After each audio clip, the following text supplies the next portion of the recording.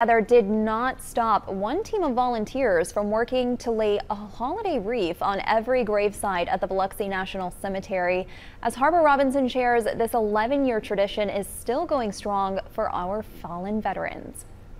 Hundreds of people from the Gulf Coast and beyond gather to lay wreaths on the graves of our courageous fallen veterans. Well, for me, it's really recognizing the families. Richardson founded Wreaths for Biloxi National Cemetery 11 years ago. She says every year this ceremony is emotional for her. They've lost their loved one, and just to show that your community loves you and appreciates and the sacrifice. So here we are. Richardson says this ceremony can provide an educational experience for the younger, curious population. When you pan out and you see the children with the wreaths running to place and their parents stopping them before they place it to read the headstone and to learn a little bit more about that veteran. Chad Riemann, president of Riemann Family Funeral Homes, says these acts of kindness is just what some people need this time of year. We all